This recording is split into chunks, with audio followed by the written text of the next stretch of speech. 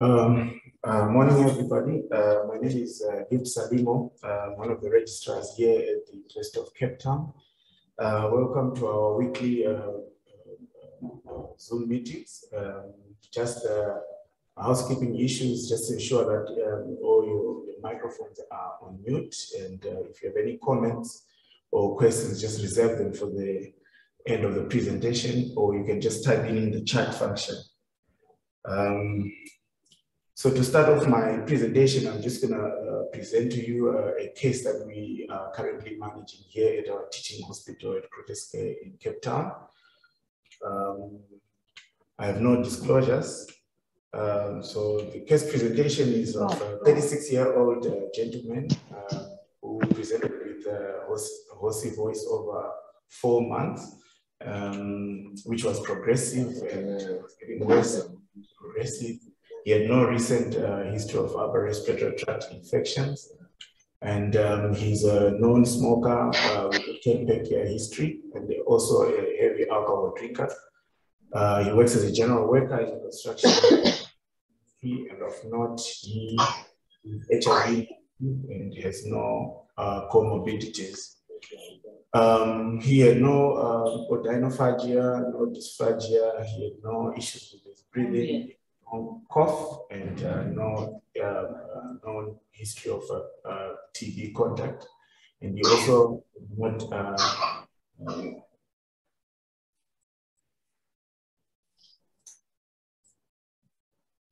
he had no any weight loss reported.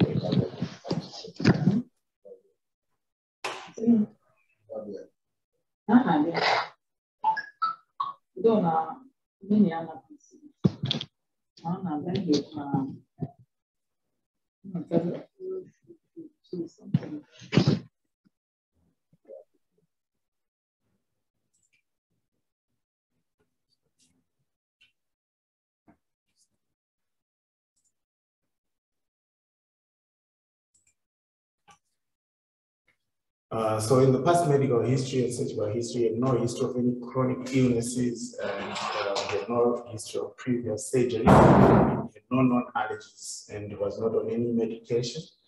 On examination, he was a well-looking young man who was not in respiratory distress, he had no stridor, and he had no palpable lymph nodes in his neck, and his oral cavity and oropharynx were essentially normal. His otoscopy was also normal. Of note was on the flexible nasal endoscopy, he had a right anterior 1/3 true vocal cord hyperemic mass, which was also involved in the anterior commissure. However, the vocal cords had normal mobility. So the plan from our OPD was to book the patient for a pan endoscopy and biopsy, and also just do a workup in terms of a chest X-ray to just rule out any TB, and also do the COVID test, which came out negative. His chest X-ray was essentially normal, and his pan endoscopy findings of significance was the right anterior 1/3 vocal cord bulky polypoid mass, which with no vocal cord fixation, and also involving the anterior commissure. The mass was hemorrhagic on biopsy. We had to use adrenaline patties to get hemostasis. It was bulky with sort of a ball valve appearance on the anterior commissure with compromise to the airway. However, the left vocal cord was normal. So this was just a picture I could try and take from theater. You can see here, this is how bulky the mass was, and you can see small patties there that were trying to arrest the hemorrhage. It was quite hemorrhagic. We couldn't manage to take out all of it. So on histology, it came out consistent with a vocal cord polyp with fragments containing fibroelastic proliferation, extensive hemorrhage, and features of chronic inflammation. His tissue for microbiology was negative for acid fast bacilli. So the follow-up plan is still awaiting definitive surgery. In this case, he's going to have laser surgery, but he's currently on omeprazole, and he was cancelled regarding lifestyle change on his smoking and alcohol. And post-surgery, the plan is to also consider voice rehabilitation. So just a discussion about benign vocal cord lesions. They account for between 11 and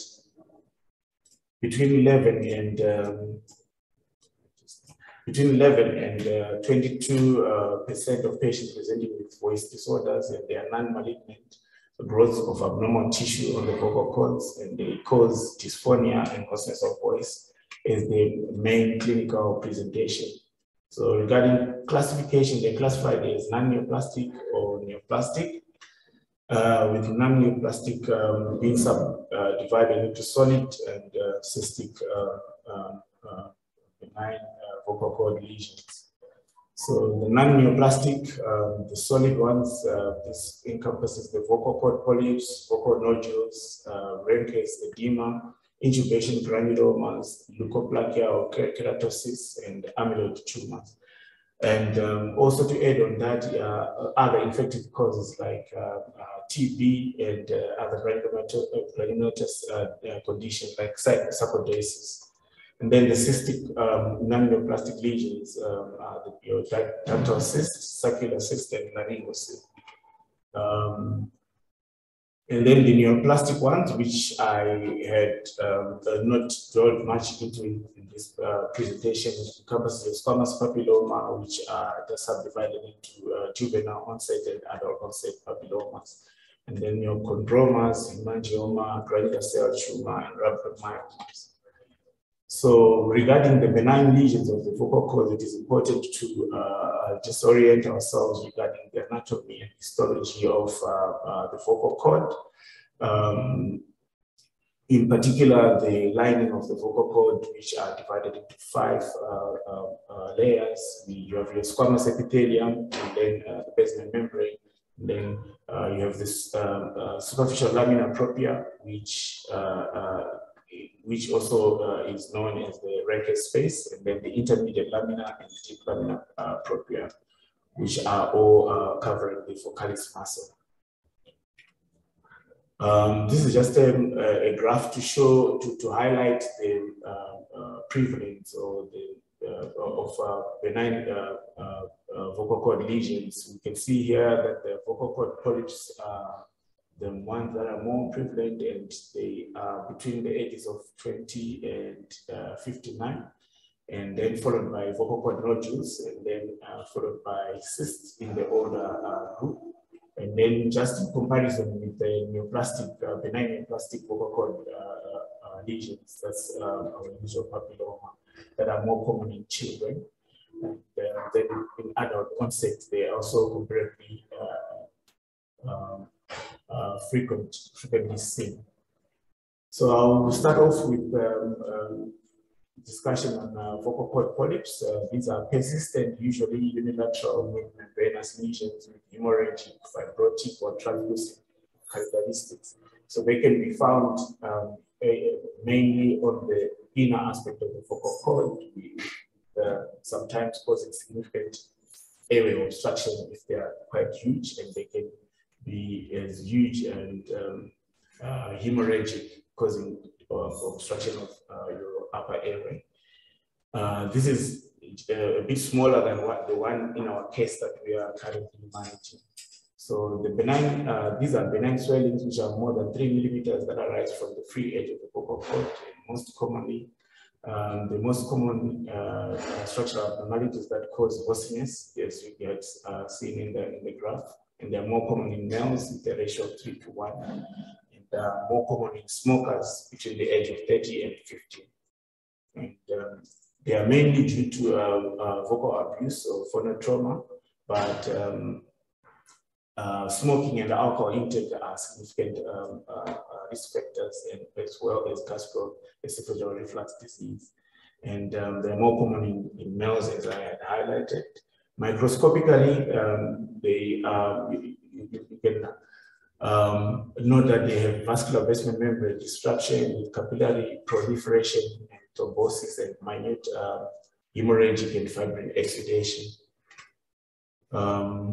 They are divided into basically 3 subtypes. That's the gelatinous, the hemorrhagic or telangiectatic, and mixed and transitional. So the gelatinous subtype shows gelatinous stroma with fibrosis. And then the hemorrhagic or telangiectatic ones have dilated blood vessels and hemorrhagic within a polyp. And in our case, we thought this was the subtype of our patient's vocal cord polyp. And then the mixed transitional, which has dilated blood vessels within gelatinous substance. Regarding management of vocal cord polyps, divided into medical and surgical. Basically, medical for a big vocal cord polyps is unlikely to cause resolution. However, if the patient is on any medication, in particular anticoagulant therapy, it is advised that they have to stop anticoagulant therapy, and we start off the patient on PPIs as reflux can cause hyperemia and capillary dilatation. And also, short course of voice therapy is also advised for smaller vocal cord polyps. Then surgical management, most polyps will require surgical management, in particular excision with microsurgical instruments, and laser has become the mainstay in modern vocal cord benign lesions. And voice response surgery is highly advised. So this patient will need to be followed up in the voice clinic and make sure that they have voice rest. Then I'll move on to the Ranke's edema. This is an accumulation of fluid in the superficial layer of the lamina propria. Take it back to the diagram of the vocal cord histology or microanatomy. And the fluid is usually along the entire length of the fold, and it's greater in the superior surface of the fold, and also accumulates along the medial surface. So you can see here, this is one of the severe forms of Ranke's edema, with a lot of fluid causing enlargement of the vocal cords. And then early on, the fluid is watery and relatively clear, and later in the disease, the fluid is very thick. Histologically, in both cases, the lamina propria is edematous with small pools of mucoid fluid between areas of elastic fibers. And chronically, this is a chronically reversible swelling of the vocal cords, and occurs mainly in middle-aged women, and they are usually bilateral. And the edema is usually bilateral, but it is often asymmetrical in some cases. But compared to normal fold, the superficial lamina propria in Ranke's edema has increased mass and decreased stiffness. And in general, fundamental frequency is proportional to stiffness and inversely proportional to mass. So these patients will present with a low pitch, and if it's a woman, they usually get frustrated with a very hoarse and low-pitched voice that you can actually probably think that they are a man if they are on the phone. So clinical presentation, like I said, is a deepening of the pitch of the voice and gruffiness of the voice, effortful speaking, and in some cases, choking episodes.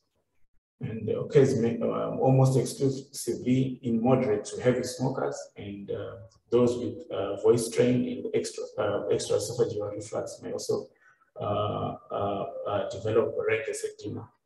The hypothyroidism has also been associated with Ranke's edema, and in the management, you will notice that you need to also rule out hypothyroidism, and if it's there, you treat it accordingly.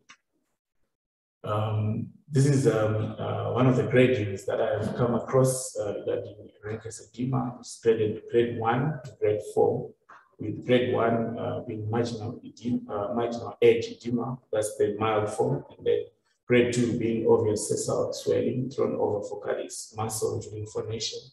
Then grade 3, these are large bed-like swellings filled with fluid. And then grade 4 partially obstructed lesions in the medial borders, contact along most of the length of the vocal cord. Like I said, smoking is one of the biggest etiological factor, but it is also associated with reflux disease and voice abuse.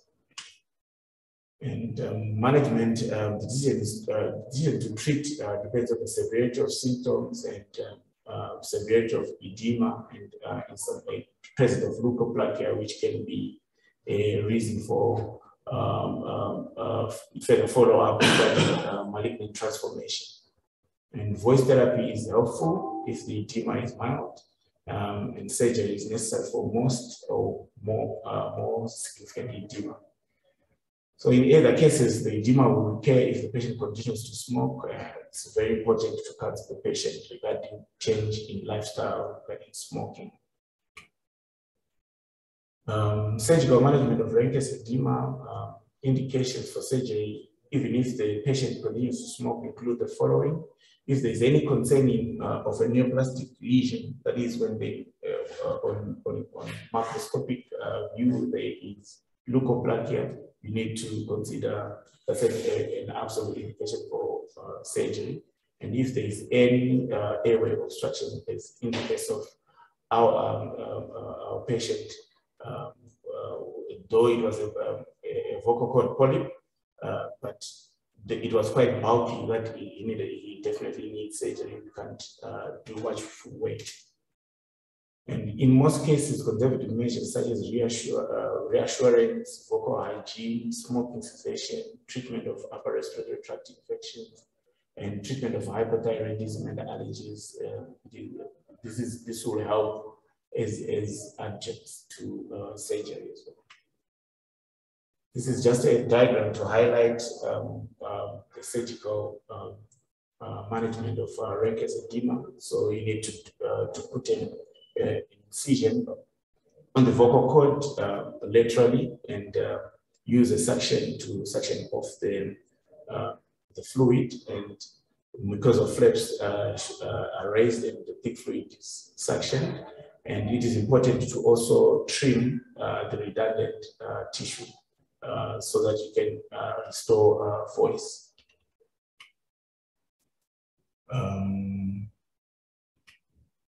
So rehabilitation and follow-up, if the patient does not quit smoking, voice therapy can be useful, but it is highly recommended that we counsel all the patients with Ranke's edema and cardiac cessation of smoking. Then I'll move on to vocal cord nodules. These are bilateral thickening characterized by epithelial hyperplasia, basement membrane thickening, fibrosis, and laminar propria edema. The term nodules should be reserved for lesions that have proven chronicity. That is, I think that in others literature they use more than 3 months as chronicity, and the patient will have been seen with the visualization of the vocal nodules. And one of the etiological features that is absolutely common in these vocal cord nodules is vocal abuse, and it's more common in singers or those people who use their voice excessively during work, like teachers, and it's more common in the young people and high incidence in female individuals. The pathophysiology of vocal cord nodules involves trauma, which causes hemorrhage in the submucosal space, followed by hyalinization and fibrosis, and underlying epithelium undergoes hyperplasia, resulting in the formation of the nodule. These are some of the common popular celebrities that have developed vocal cord nodules, and in common is they are all singers. So this is quite a common condition that can be career threatening to these people, and we need to follow them up and make sure get them into voice rehab and regular follow-up in voice clinics. So medical management, speech therapy should be utilized as the first line treatment, and these may resolve spontaneously, but you should also consider treating the aggravating factors like voice abuse, allergies, gastroesophageal reflux disease.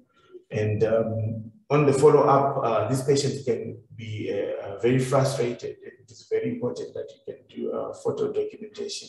On each visit, you can actually do serial photographs of the vocal cord and show them on any improvement so that you can probe them and continue with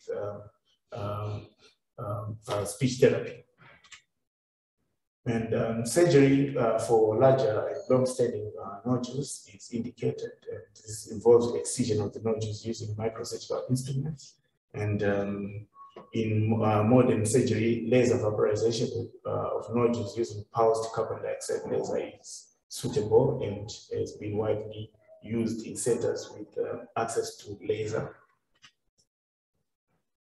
Then the third benign vocal cord lesion I'm going to talk about is the vocal cord cyst. It's a three-dimensional spherical or ovoid non-cancerous structure buried below the surface of one or really both vocal cord. So here you can see a cyst forming within the vocal cord. And they're divided into mucus retention and epidermoid cysts. And mucus retention arises from a blow. The theories around mucus retention is they arise from a blocked minor salivary gland, usually unilateral, and is found on the free edge of the vocal fold, and is due to mainly voice abuse, and in some instances inflammation from gastroesophageal reflux disease and upper respiratory tract infections. And then the other subtype is epidermoid cysts. These are filled with keratin and cholesterol debris, and they are thought to arise from healing of mucosa injured by voice abuse or buried epithelial cells. And both cause voice to constantly become hoarse, which may worsen with use. And management goals is trial voice therapy, but many will eventually require surgery, and we also need to consider post-operative voice therapy.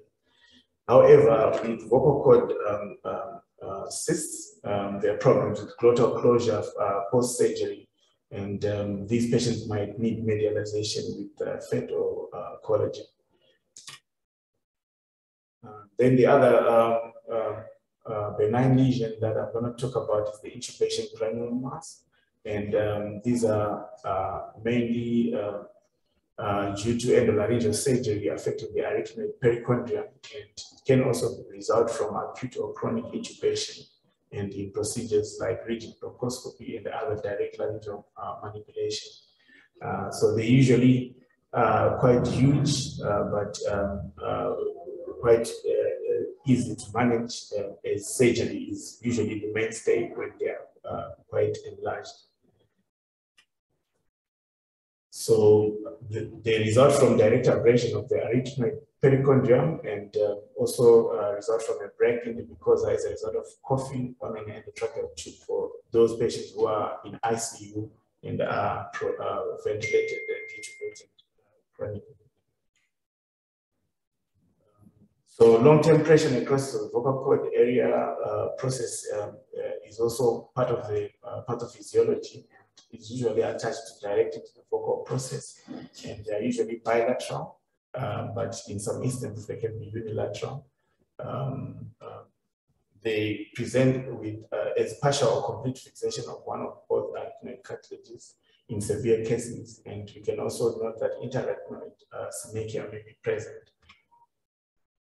Management, if the injury is recent, antibiotic coverage for several weeks is helpful, but speech therapy post-extubation and surgery is recommended. In some centers, they use corticosteroid injection into the base of the granuloma before removal, and there's been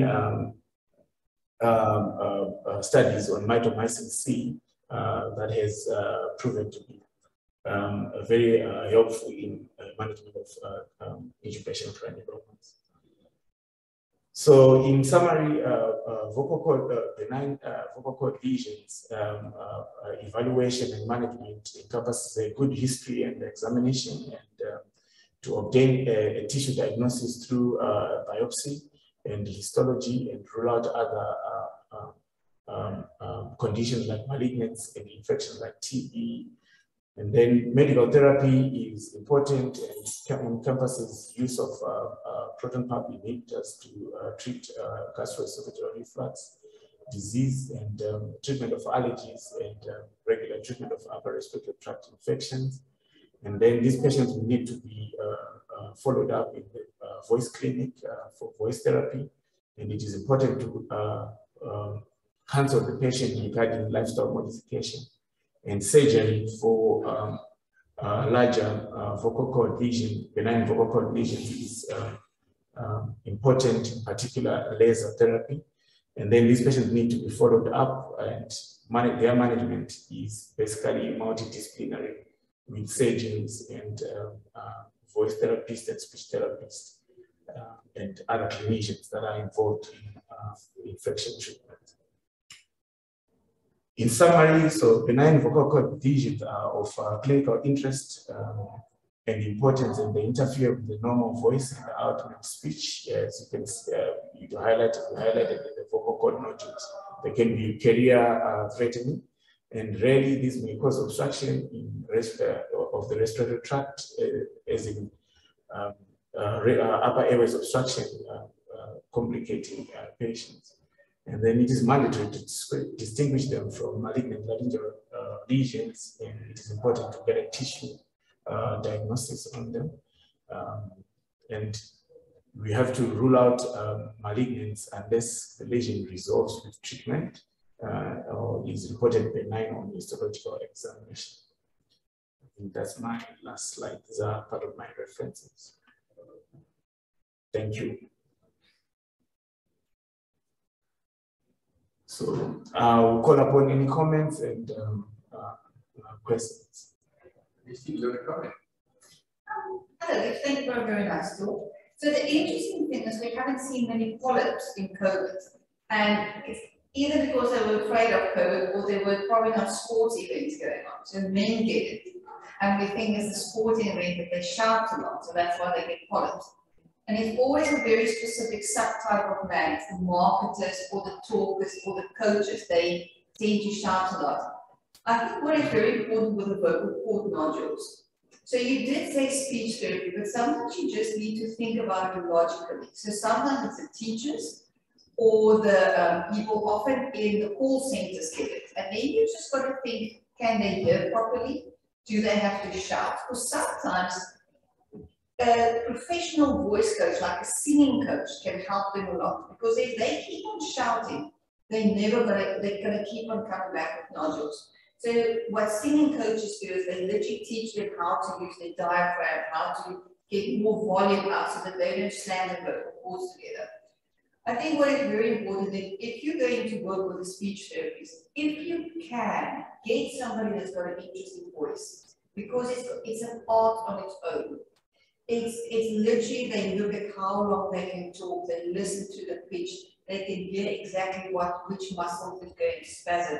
So it's very important that if you send people speech therapy, if there is a speech therapist that loves voices, it makes a huge difference because they just think about it differently.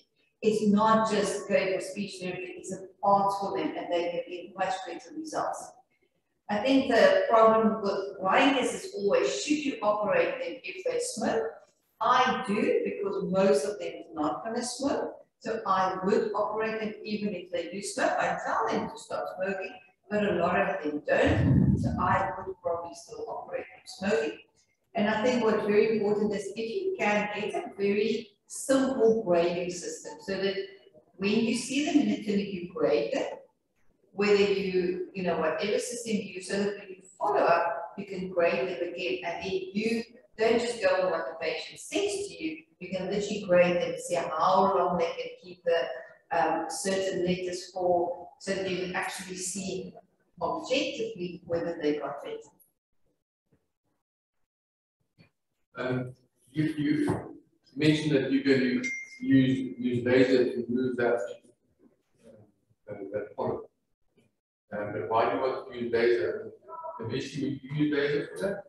For the polyp? Yeah.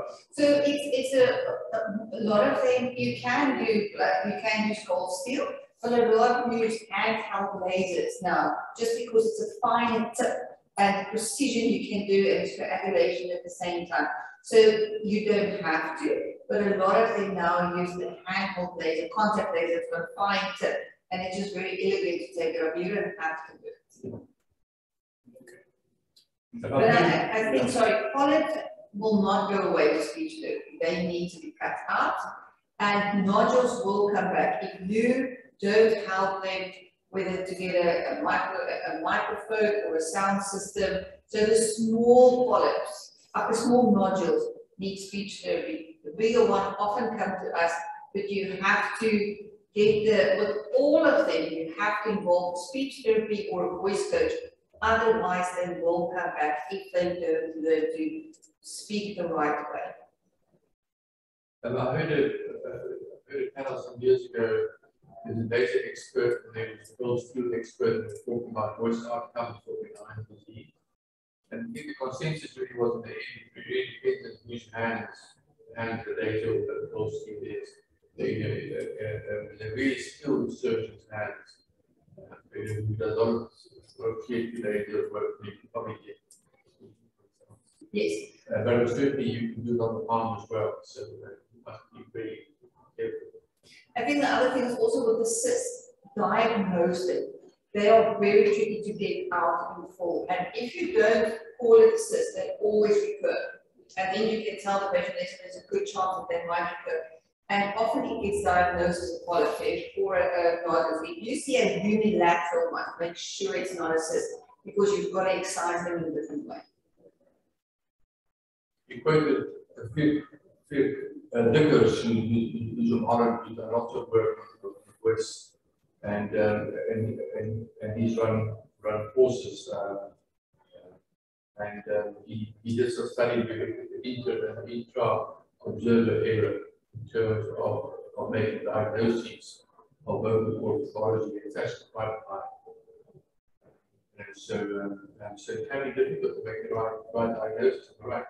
It's often intra-op that you know, when you put the microscope there and they are not moving, that you can actually see, aha, this is actually a system on the nodule. Thank you. I see there is a question. Good morning. There are indications that chronic irritation can be a contributing factor to oral cancer development. Have you found out anything about this in the literature?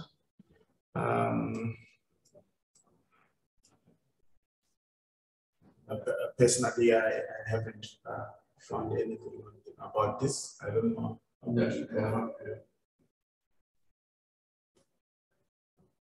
I think the buzzword with larynx nowadays is a hypersensitive larynx, and we're seeing a lot of COVID patients, and it's a that they would suddenly gag on fine grainy food or something, that they would literally eat like strawberries and they would start coughing.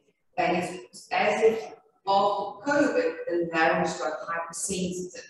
So small things would give them these coughing bouts and things like that. So it seems like to be the new buzzword in larynx, and it's like you need to treat the reflux and the voice therapy, but they also need like amitriptyline or Lyrica or things like that just to desensitize them, and speech therapy as well to desensitize them. Do you want to say something about the personal management of the vocal surgery? It depends who you ask. So I don't do voice rest, I do limited voice use. So I will tell them no long phone calls to tell your mother what the operation was like, but you can do the basics, you know, just not long conversations, but you can say the minimum. It depends on who you ask. Some people do complete voice rest. I think it's impossible. So I would just say limited voice use for 3 days. For 3 days? Yeah.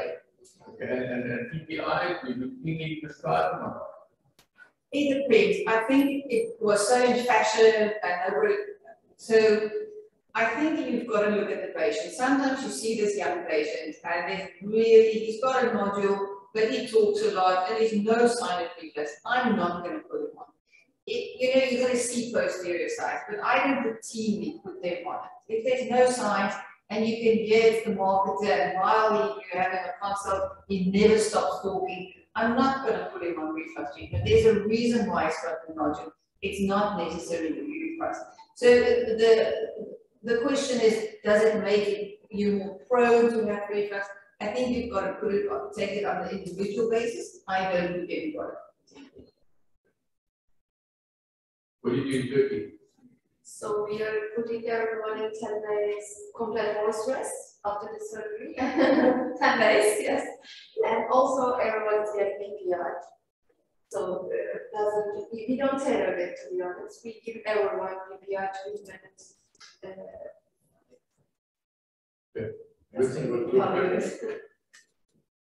My practice is also a little bit more selective, so I often find out about the social history about nicotine use, caffeine use, because I find even though they're clinically experienced reflux, but if they have the risk factors with central obesity, then I will put them on a PPI, but not routine. Like it's a young teacher, a young smoker, put them on PPI. Are there any questions from the people on the members? Make it back again.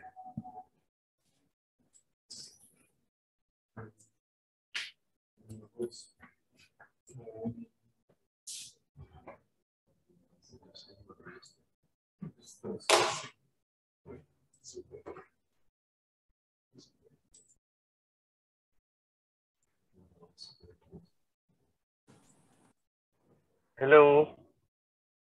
Yes, can you hear me? Yes, I can. Hi, Zubair.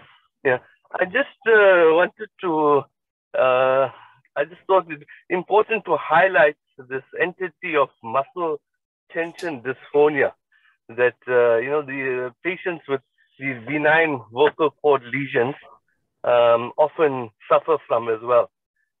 Because, often if the important thing to consider is the occupation of the patient. And for example, we see in private practice, we see a lot of patients coming from the call centers.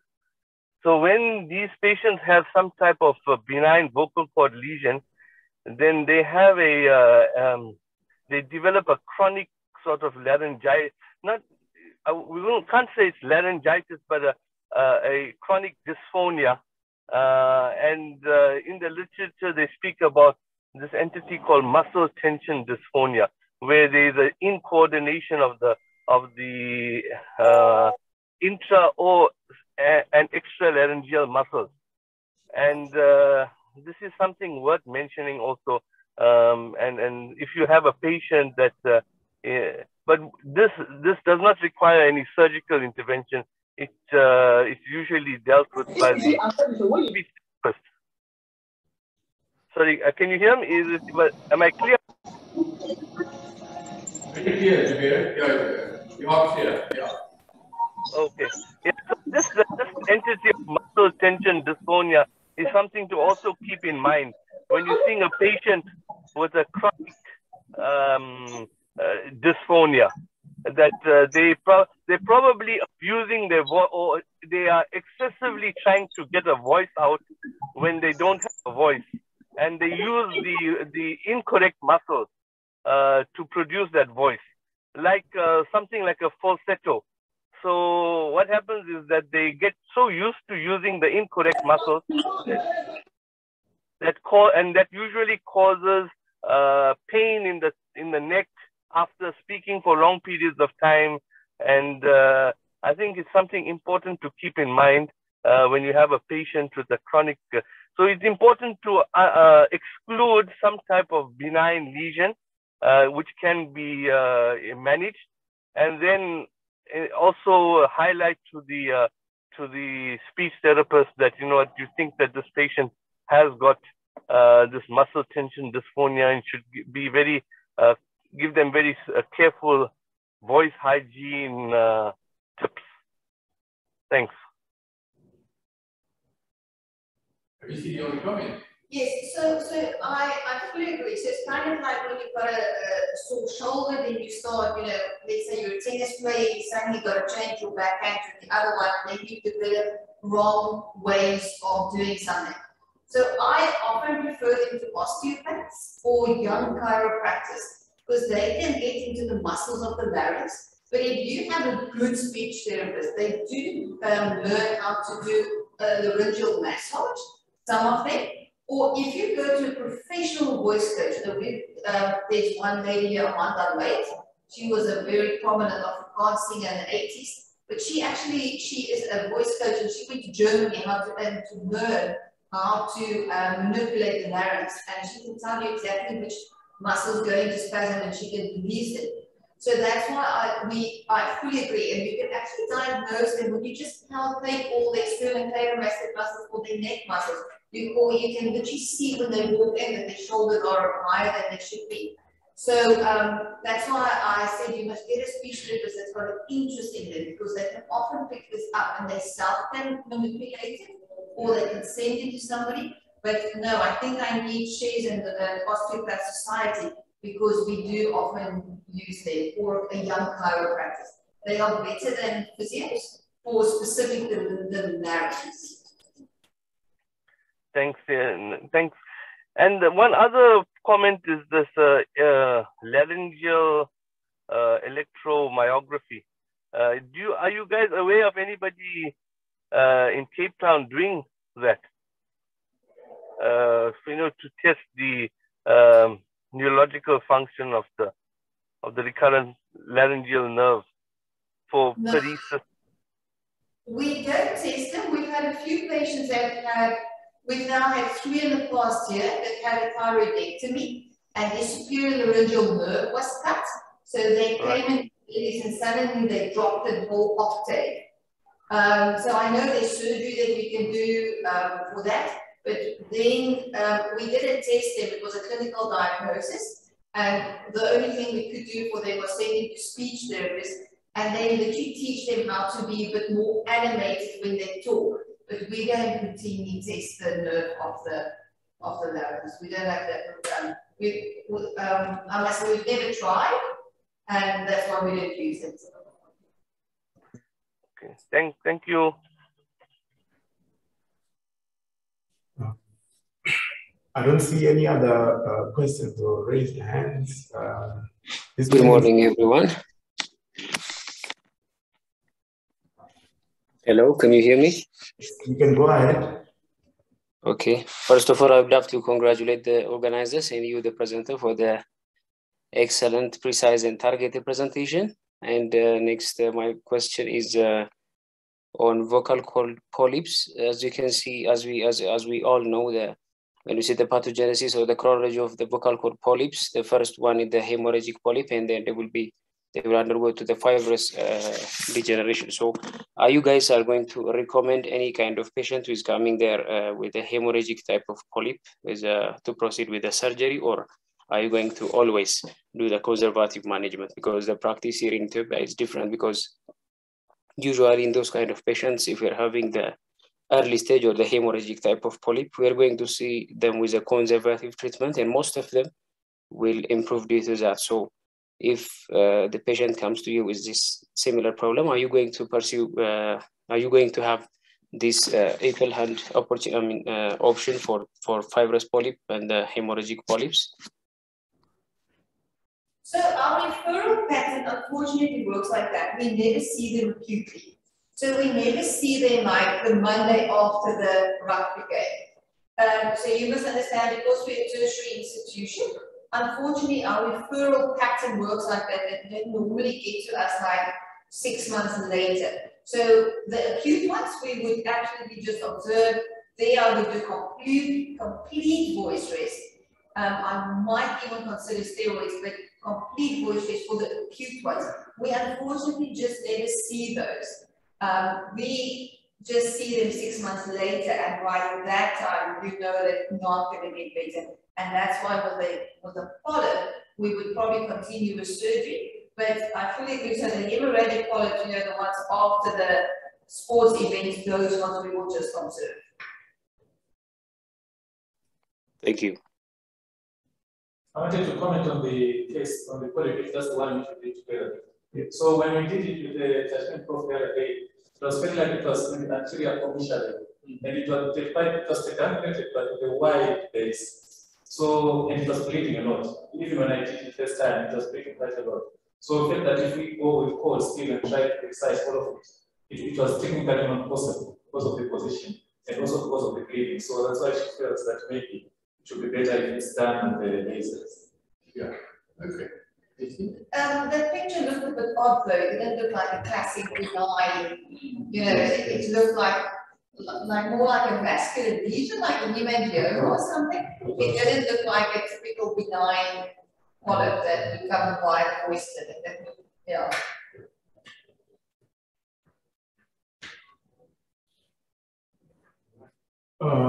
I think this brings us to the end of the meeting. We'll see you again next week on Friday. Have a good day. Thank you.